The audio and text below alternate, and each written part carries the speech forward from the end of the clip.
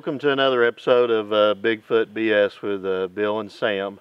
Sam DeLoach is normally the one in front of the camera and I'm behind the camera, but Sam had a family emergency and was unable to make the trip with me up here to Whiteville today to speak with the Sasquatch Outlaw himself, Mr. Tracy Arnold. So in his absence, I'm going to go ahead and just speak with Tracy here real quick and just kind of tell us what you do, what you're involved in, and then we'll get into your encounter. But let the folks at Bigfoot BS know who you are and what you do. All right, name's Tracy Arnold. I've got the New River Valley Bigfoot organization on the Facebook page, and you also catch it Sasquatch Outlaw on the YouTube channel. And I'm just a researcher looking for answers and just out enjoying nature too. So. All right. Well, good deal. I'm actually anxious to hear this other part because I've heard just little bits of it and whatnot, but I understand you've had an encounter. And if you could just kind of tell us about the encounter, when it was, where it was, and give us the details of your encounter. Okay.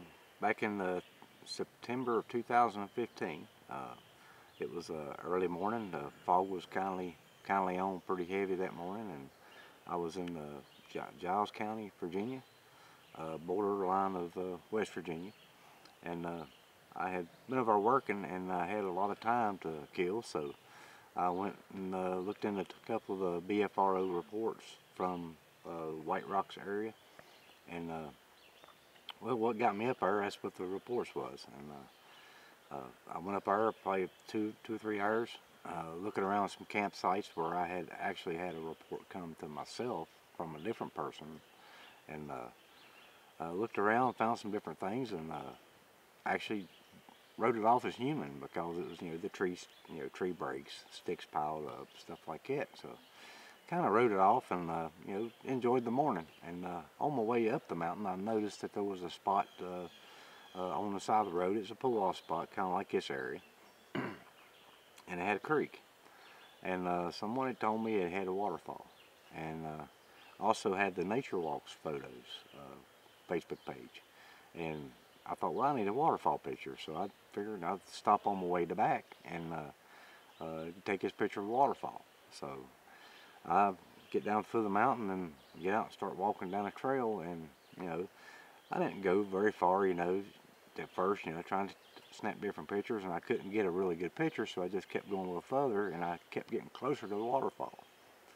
And as took one picture, and I kept hearing the waterfall get a little bit better, and it was like maybe 100 yards from the road where I had got out at, about this far from the road, and I could hear it clear as a day, the waterfall, and I heard a snap, a crack off to my right, and it's get a picture of this, a laurel thicket on your right, big creek on your left, and every now and then the laurels will be on both sides of you, and some parts of the laurel would have little breaks in them where you could see plumb through to the other laurel.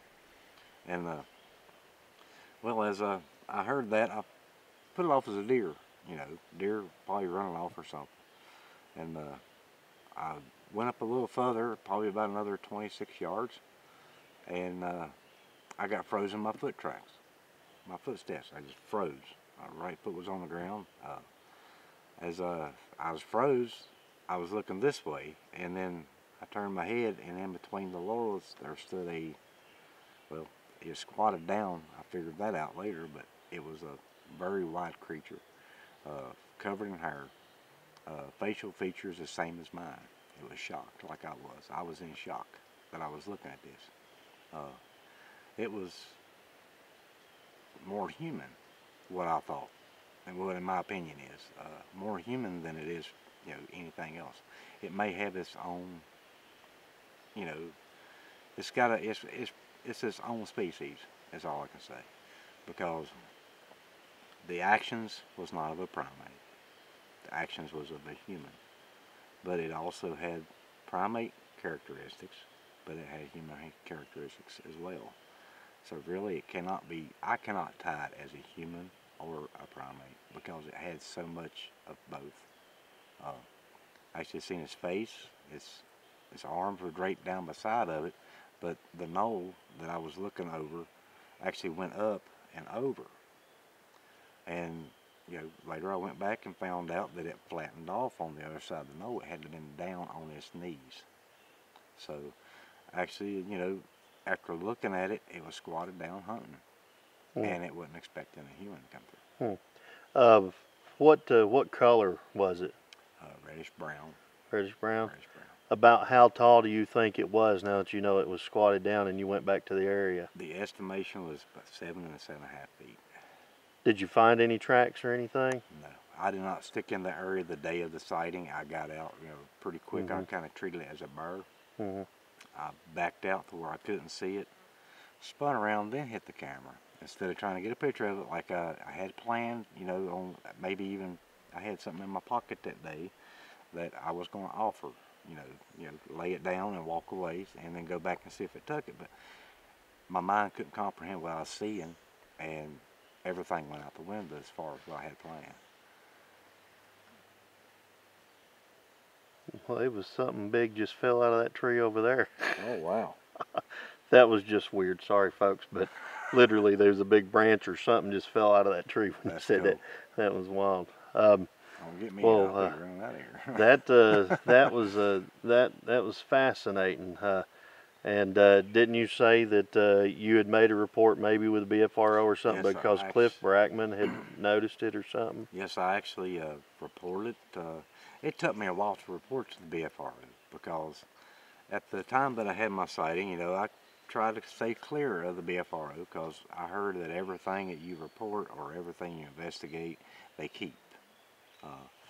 But I thought, at that time when I started looking more into the people in the BFRO, like Russ Jones, Charles Kimbrough, I started talking to them guys a little bit, and they wanted me to be a part of the BFRO. But money is something you have to be a member, and to be a truthful person, a truthful researcher, you have to be offered.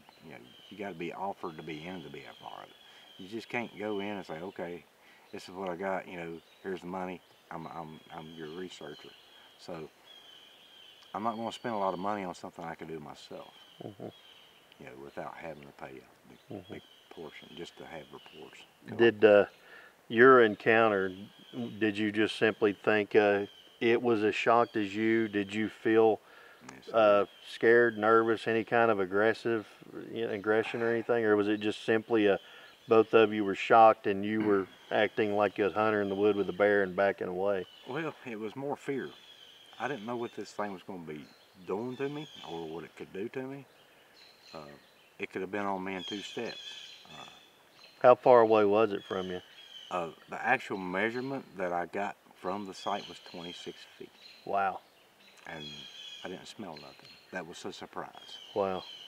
Huh. Well, that's something else. That's 26 feet. I mean, from here to the other side of that. Yeah, that's not far at all. Yeah.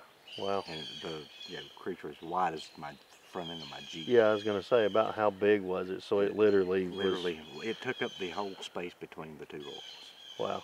Yeah, and then there was things about the area when I went back. It took me over a year to go back, almost a year and a half to go back. And I dummy went by myself to do all this measuring.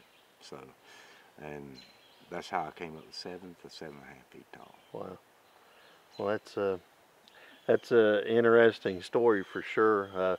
Tracy, thank you for sharing that with us. If you would, let the folks know where they can find you and follow you on Facebook and on YouTube. If you'll just let them know, we'd appreciate it. It's Tracy Arnold. I'm on Facebook I'm on YouTube as Sasquatch Outlaw, and you can also check out the Newer Valley Bigfoot organization on the Facebook page. All right. Sasquatch Outlaw on Twitter as well. All right. Well, thank you, and prayers for Sam and his family with what they're going through. And anyways, Sam should be back for the next episode, and keep watching. And what is it you always say? Sam, praying for you, buddy, and your family, and keep it real. All right.